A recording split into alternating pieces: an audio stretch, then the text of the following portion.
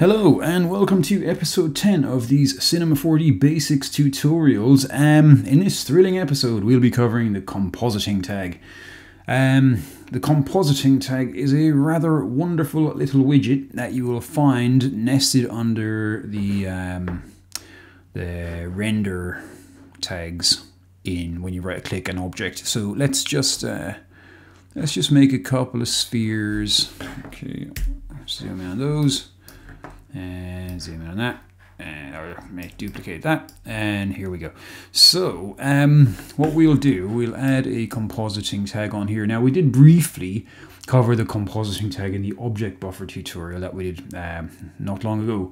However, I'm just going to delve a little bit more in depth into the compositing tag to kind of delve a bit deeper. So under render tags you will find compositing, and we'll just release our mouse button, and now we have a compositing tag.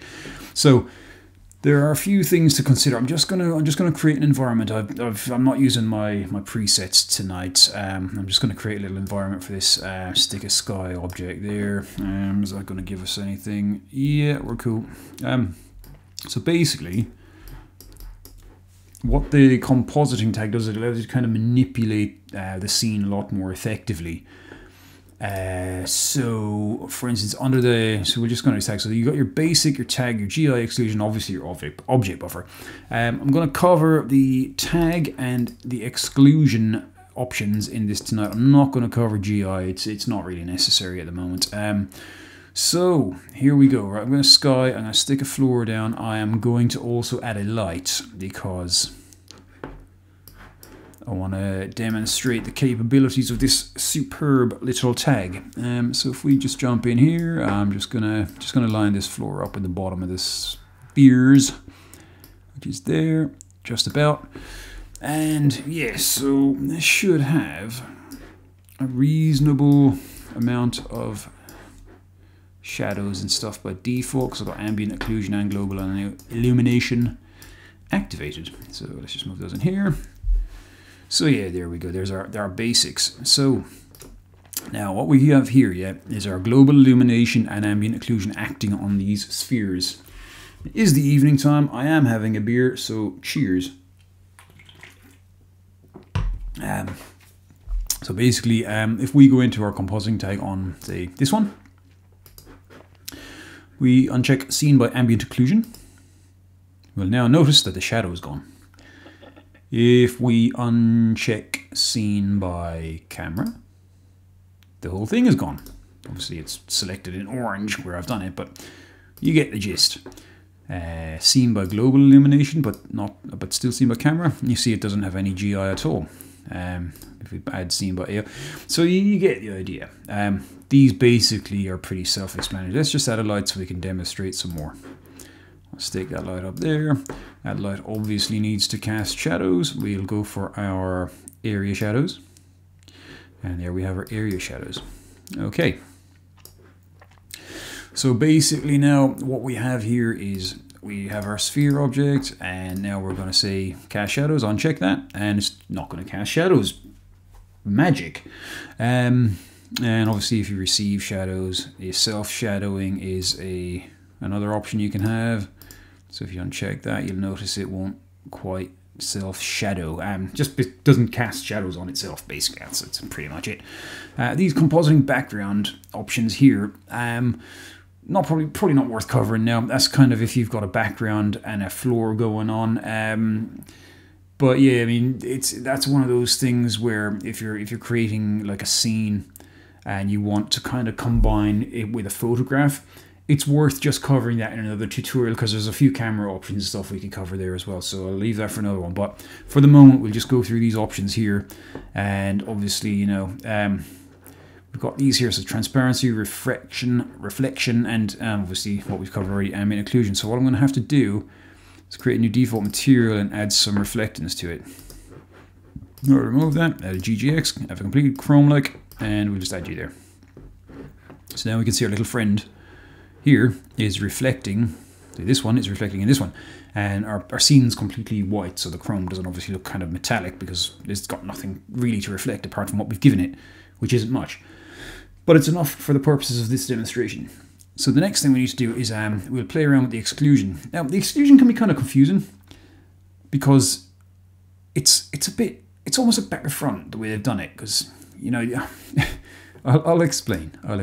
So in our exclusion tag we have options, right?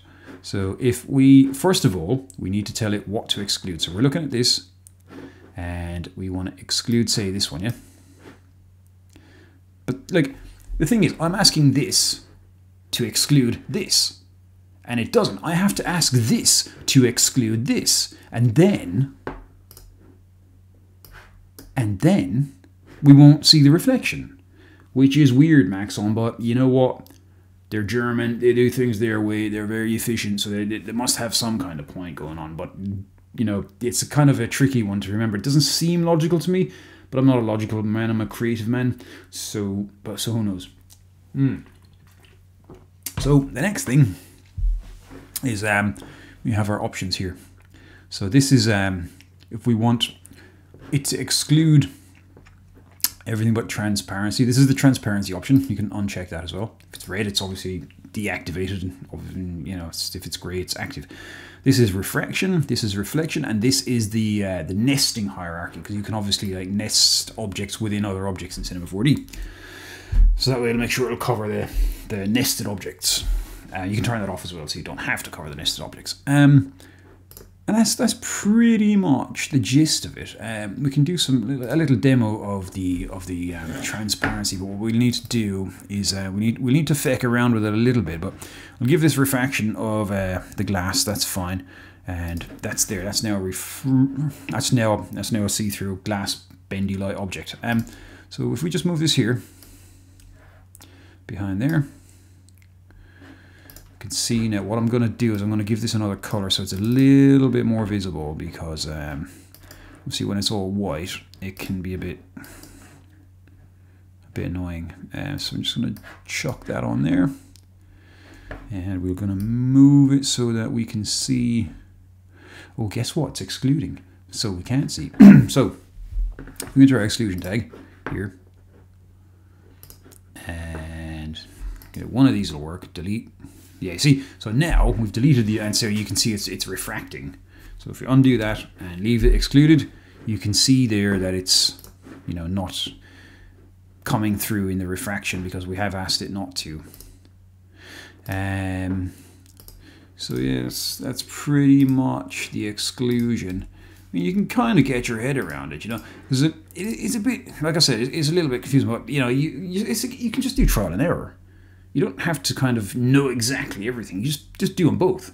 If it's confusing for you, I find it confusing. You know, I do find it really confusing. But I just do both and then delete the one I'm not using, and that way I generally kind of find that much easier. So like if we kind of did that, you see now instead of deleting the whole thing, we can just say we don't want it to exclude refraction, and it is no longer excluding refraction. The transparency is a bit tricky because basically, like, transparency and refraction are kind of linked in a non-unlinkable way. Like, transparency is refraction, kind of, in a way. Because obviously, you know, wearing glasses, they refract light, but they also have to be transparent. You can't really have refraction without transparency. So why they've separated these two is beyond me. But then again, going back to the fact that they're German, they're very exacting engineering minds, you know, there is probably a good reason for it. I've never ever needed to like uncheck this one, you know. It's unchecked by default. I reckon what it was a managerial decision within Maxon.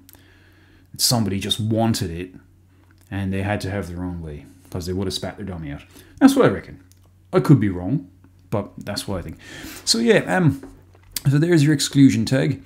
And so obviously let's just add a little bit of a reflection here, and we'll cover the, so hang on a second, right, so I'm going to right click this, copy the color, put it down here, and my reflection color is going to be that now. But what I really need to do is take this, bring her over here, or him over here, whichever you prefer. We don't judge. And now we should be reflecting.